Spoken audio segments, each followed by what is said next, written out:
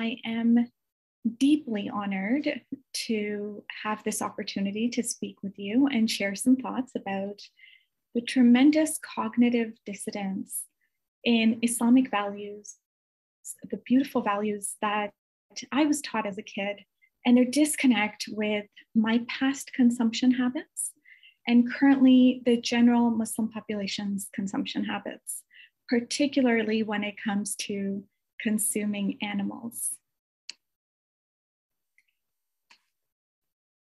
I'm sure we can all agree that our mindless consumption is causing unspeakable suffering to animals, our environment, and the most marginalized people on our planet. I find it hardest, and this may just be my personal experience, but I find it very difficult to reach my fellow Muslims with the vegan message. And that's because we are mostly convinced that eating animals is not only approved, but part and parcel of the Islamic religion.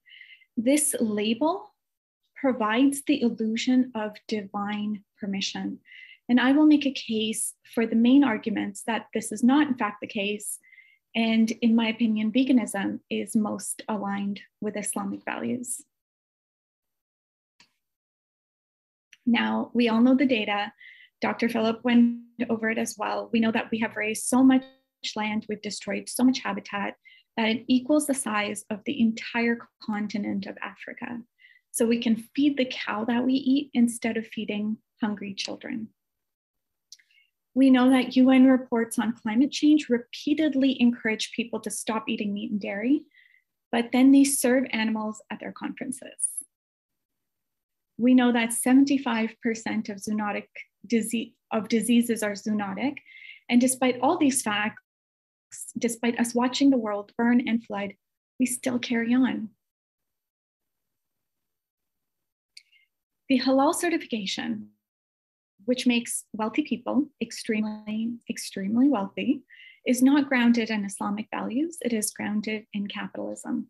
Like so many evils in our world, it comes down to money and power. The Quran tells us not to cause corruption and destruction and ruin on earth. However, meat and dairy factory farming is the leading cause of habitat destruction, water depletion, deforestation, species extinction, and ocean dead zones. This is a direct quote from the Quran. And do good as Allah has been good to you, and do not seek to cause destruction on the earth. Allah does not love the corruptors. Here's another one. And it is He who has made you successors upon the earth and has raised some of you above others in degrees, that He may try you through what He has given you. Indeed, your Lord is swift in penalty, but indeed He is forgiving and merciful. Our consumption habits are killing the earth. Our actions do not align with the instructions in the Quran that tell us to be mindful and compassionate. It is true that it says in the Quran that it is permissible to eat animals. However, it is never advised that we eat animals. 1400 years ago, living in a food desert, Prophet Muhammad, peace be upon him, barely ate animals. It is a popular belief that he was mostly vegetarian and ate only when hungry, fasting often. There were no grocery stores, no import-export the way we have today. Without eating animals in the desert, there would be certain death. Here's another quote from the Quran. Indeed, we offered the trust to the heavens and the earth and the mountains, and they declined to bear it and feared it. But man undertook to bear it. Indeed, he was unjust and ignorant. Corruption doth appear on land and sea because of the evil which men's hands have done, that he may make them taste a part of that which they have done in order that they may return. There weren't enough humans on the planet 1400 years ago to have drummed up the destruction we have currently. It is theorized that people would cut off parts of live animals. So Quranic instruction, similar to the concept of kosher, is the concept of halal. It regulated the method of slaughter to a more humane one. Islam also regulated slavery and limited marrying multiple wives to 4. Weird things were happening in society at that time, as they're still happening today. And people weren't just going to stop certain norms at that time. So many instructions in Islam gently guide to the most ethical option possible. Even though there wasn't a direct rule to outlaw slavery, Prophet Muhammad, peace be upon him, advised on the rights of the slaves at the time and regularly sent his companions to buy slaves at the market to set them free. Similarly, men were and often married tons of women. So the Quran set a limit to 4, but only if the man could treat them each equally, which is nearly impossible. And it was a big ask for that time to limit to 4. The point is there are lessons and nuances that carry over the span of time and advancements. Most Muslims realize that having slaves is unethical and marrying multiple women is not a healthy situation in most cases. We have evolved quite a bit as a society, and we still have a long way to go, but the lessons from Islam remain relevant.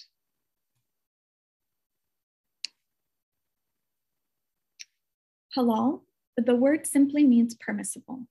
Here's what halal certification looks for today. These are rules directly taken from the website of the Halal Monitoring Committee in the UK. You'll see down here, it speaks about the following, describes some of the key criteria for halal adopted by HMC. Animal is alive and healthy prior to slaughter, mandatory recitation, swift and humane incision, compliance check during three or four main vessels are cut. That is all that is based on the halal criteria today.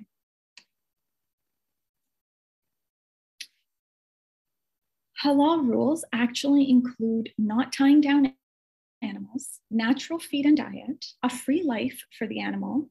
The animals have right to medical care, Islamically speaking, and have a right to food and water until their last dying breath. They cannot be killed in front of each other. They cannot see blood, smell blood. There can't be artificial insemination, and the calf always has first right to their mother's milk before anyone can take some of their own for their own consumption.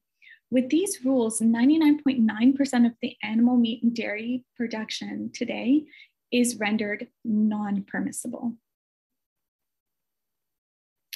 I have never seen the actual rules of how animals are supposed to be treated in Islam ever practiced in any of the Muslim countries I've lived in or visited.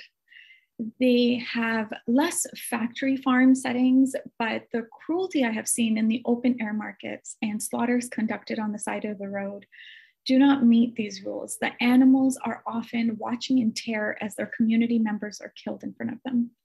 Speaking of community, it says in the Quran, there is not an animal that lives on the earth nor a being that flies on its wings, but they form communities like you. Nothing have we omitted from the book, and they shall all be gathered to their Lord in the end.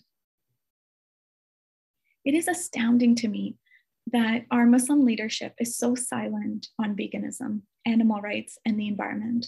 We are a religion full of stories that exemplify that an act of kindness to an animal can send a corrupt soul to heaven, whilst a single act of cruelty to an animal by a pious Muslim can destine them to hell.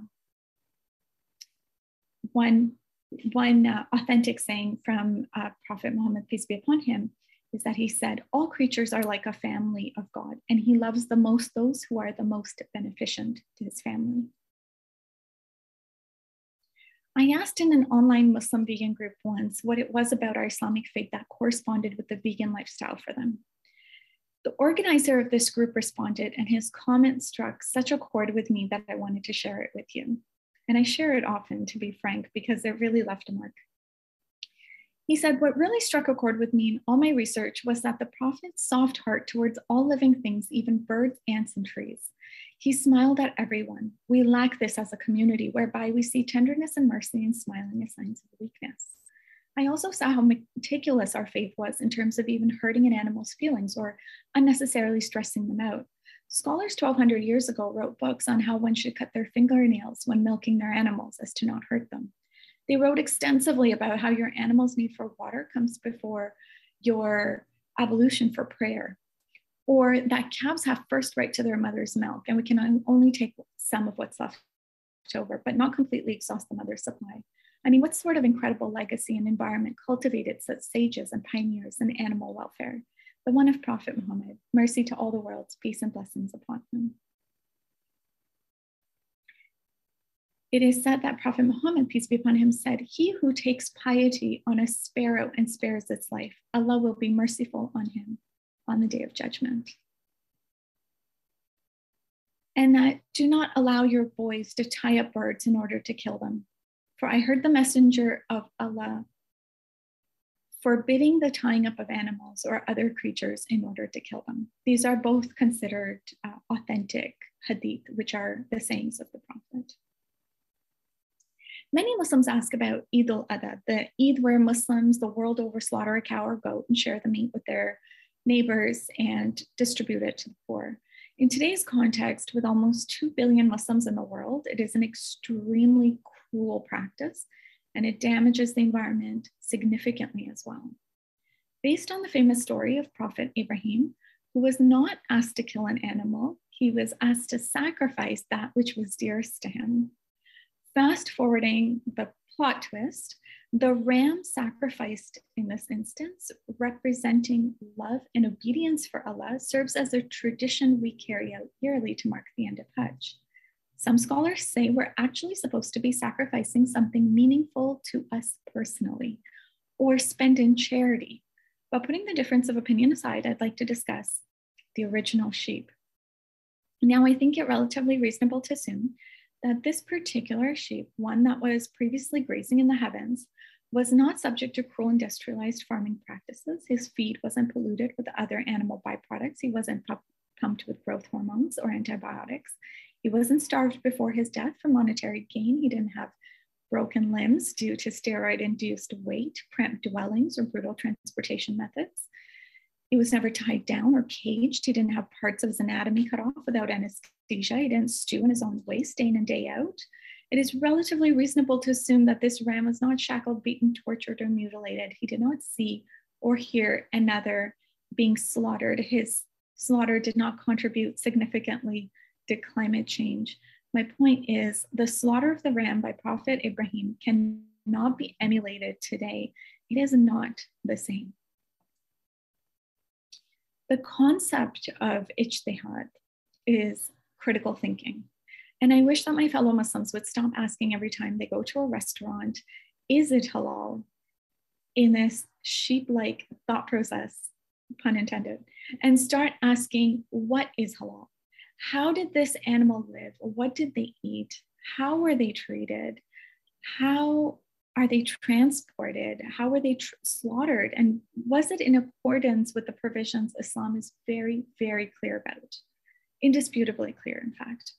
I want them to ask, do I need to eat this? Does this decision of mine harm the environment? Does it cause more harm than good? And can I do better? As Muslims, we are explicitly told not to follow tradition blindly and not to do as our forefathers have done. We are supposed to engage and think critically. We are told, do not allow your stomachs to become graveyards. Some Muslims will say they only eat grass-fed animals.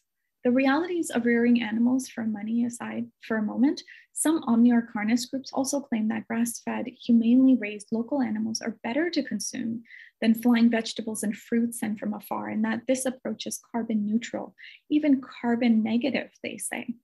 However, science says otherwise. This is simply not true. It is a very fine science to shuffle the cows on the land and to not trample the grass. So therefore, most grass-fed is not environmentally friendly, as people have been tricked into believing.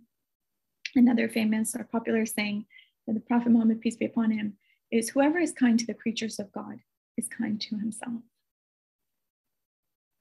And it says in the Quran, and the earth he has assigned to all living creatures. Prophet Muhammad also said, fear Allah in these beasts who cannot speak. It is across the board that when we make a business out of animals, they are treated as commodities instead of the conscious beings that Islam teaches us of. This particular saying by Prophet Muhammad was said when he passed a camel that was emaciated, its back had almost reached its stomach, and that's when he said this. He also said, he who takes pity on a sparrow and spares its life, Allah will be merciful on him on the day of judgment. And a man asked him, "O messenger of God, would we be rewarded for being compassionate towards animals?" Our beloved prophet replied, "For every living thing, there is a reward." Even though the Quran directs us to eat halal and tayyib, which means pure, our halal meat is often not. Hormones and antibiotics are injected into the animals to prevent disease in their confined quarters. We consume these by extension. Inept and cruel living standards, chemical interference, mysterious animal feed. These conditions do not translate into a natural life where animals can roam and eat purely as they please. Often, animal feed used in factory farming, as we know, contains animal byproduct. This is also in direct conflict with halal tenets. Haram means it is prohibited for Muslims. In fact, if we don't know that an animal that is slaughtered has ever encountered that which is haram, which is not permissible, we are supposed to err on the side of caution and not engage. Unless we know for sure that all the rules of halal have been followed, we cannot consume that animal product. As Muslims, we have been called upon to be stewards of this earth. How can we participate in meat consumption when it is one of the most wasteful and environmentally damaging industries on our planet?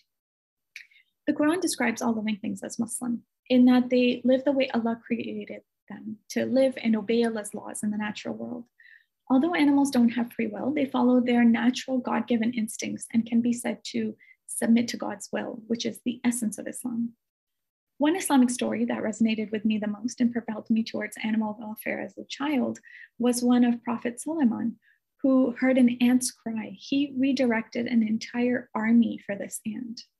Prophet Muhammad also sent sentries to ensure a guard and her puppies wouldn't be disturbed as his army passed. I say to my fellow Muslims, remember that our beloved last prophet smiled at everyone, including animals and trees. Let's mimic that compassion. I'd like to reiterate this quote. A good deed done to an animal is like a good deed done to a human being, while an act of cruelty to an animal is as bad as cruelty to a human being. It's kind of a big deal. If you had mercy on the sheep, then Allah will have mercy on you. Thank you so much for your time and attention. I'm happy to take a few questions if I haven't gone over my 20 minutes yet.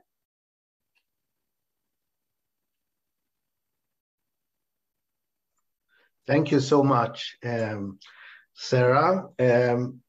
I must say it's been so interesting to hear your and Philip's presentations, and also struck by the similarities, of course, when you refer to